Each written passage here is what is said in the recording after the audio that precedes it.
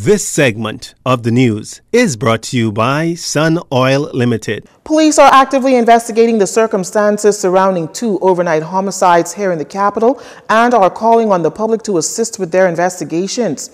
The shooting incidents occurring are hours apart. In the first shooting incident, according to police, it was shortly before 6 p.m. when a man had just dropped a female off at a residence on Hospital Lane near to John Road when he was approached by a male armed with a firearm who shot him before running away.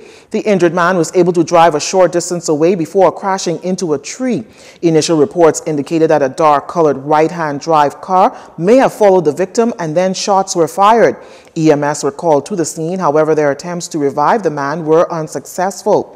The second incident, some 3 hours later, led police to Prison Lane, Fort Fincastle. That's where police say a group of men were standing when a silver Nissan Tita pulled up, opened fire in their direction, hitting one of them before speeding away. Again, paramedics were called to the scene, but the victim was pronounced dead. Police are searching for the triggermen responsible. These homicides bring the murder count to 3 so far this year, after a man was shot and killed on New Year's evening in the area of 3rd Street, Coconut Grove and Palm Tree Avenue. Investigations into these matters continue. In other crime news, operations officers of the Royal Bahamas Police Force making a discovery in bushes on Ida Street yesterday.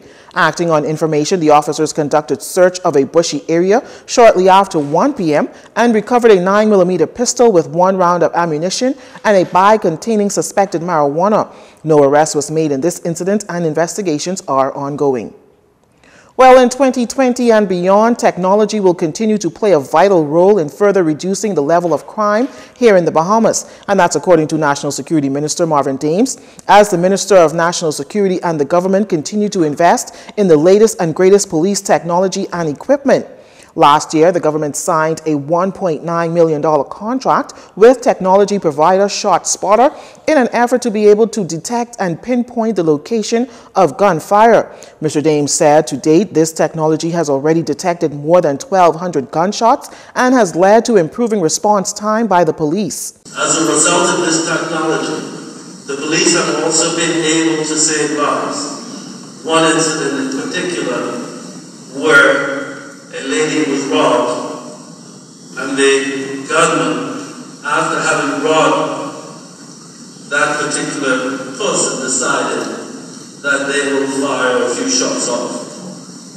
That alerted the police, and that individual unfortunately encountered the police and met his demise.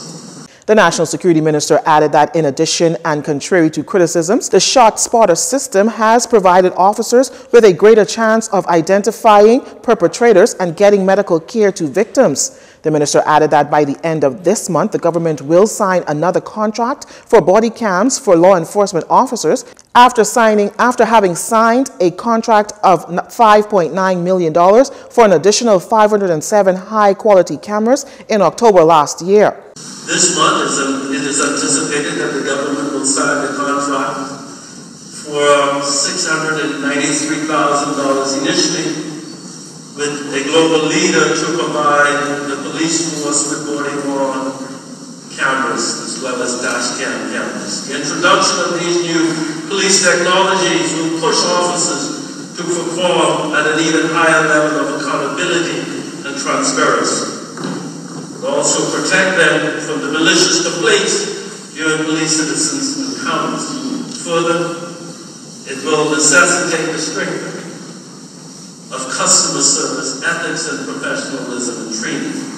Of the 507 cameras, 100 cameras will come equipped with license plate recognition capabilities, 100 with facial recognition capabilities, and 120 with pan tilt capabilities.